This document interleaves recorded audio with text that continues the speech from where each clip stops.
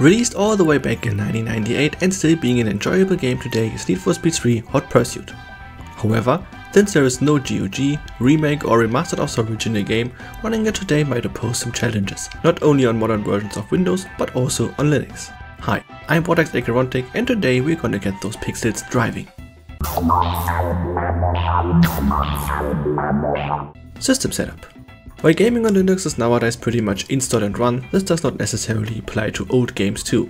Need for Speed 3 Hot Pursuit is such a game. For running the game, I make use of Bottles, which is a tool to manage and run applications originally developed for Windows on Linux using Wine or Proton.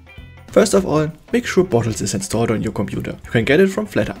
Afterwards, open the application and click through the first run dialog. If everything is ready, we now need to create a new environment called Bottle. For this, click on the plus icon in the top left of the main window and a new dialog should appear. First, give it a name. Something like Windows 95 will do it. Also, make sure to select Custom as an environment preset. After selecting Custom, there should be a new drop-down menu called Architecture. Click on it and select 32-bit. This step is very important because it will enable us to set the version of Windows this environment will emulate to Windows 95, which will be important later on. Hit Create and wait for Bottles to set up the new environment.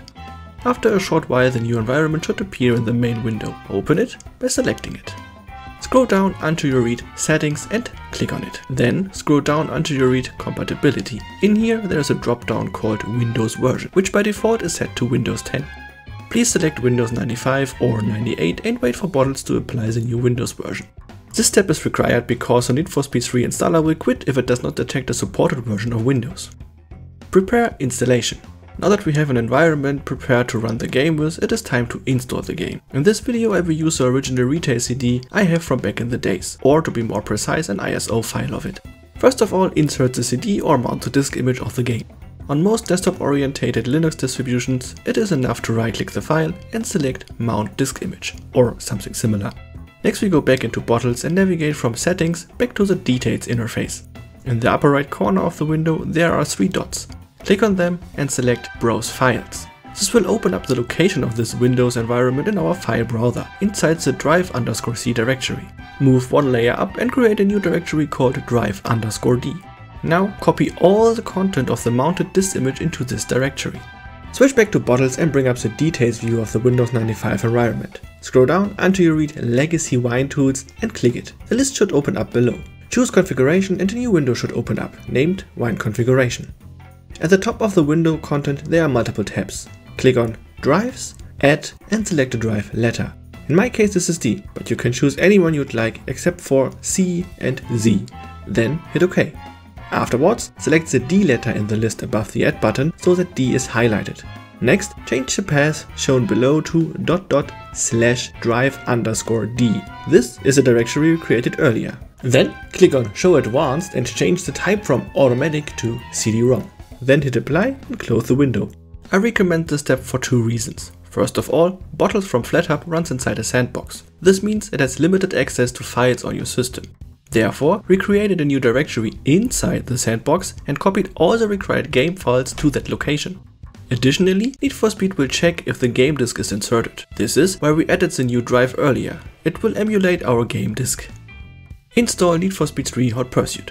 Finally, we can install the game. For this, switch back to Bottles and move back to the Details view of the Windows environment and click on Run Executable. A new file chooser should open up.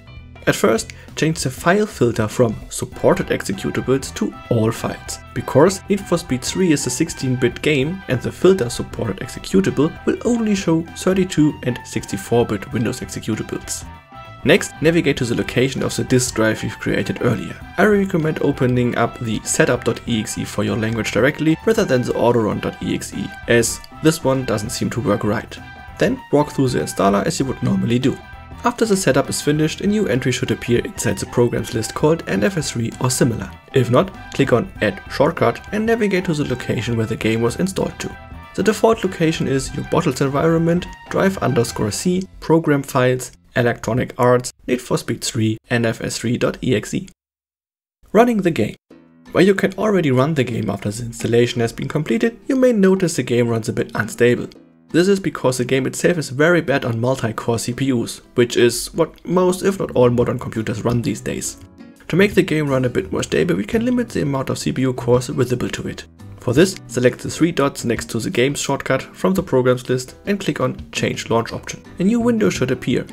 Enter into the first text field called Command Arguments the following: taskset -C 0% command %. This will limit the game to the very first core of your CPU. If you feel like one core is still too less, you might enable 2 cores by writing taskset -C 0:2% command % instead. This will limit the game to the first and the second core of your CPU, but be aware, enabling more cores will cause the game to run less stable. Outro. Quite a few steps to get that game running on Linux, I know, but nevertheless I hope you found this video helpful and might enjoy some old childhood memories. But remember, playing a racer in the game was a lot of fun, but on the streets, I make sure to drive safely and responsibly. When it comes to racing, make sure you only do it on the streets. Need for Speed 3. Hot Pursuit. Please use your seatbelts and obey the laws of the road. my apologies, wrong game. Have a lot of fun.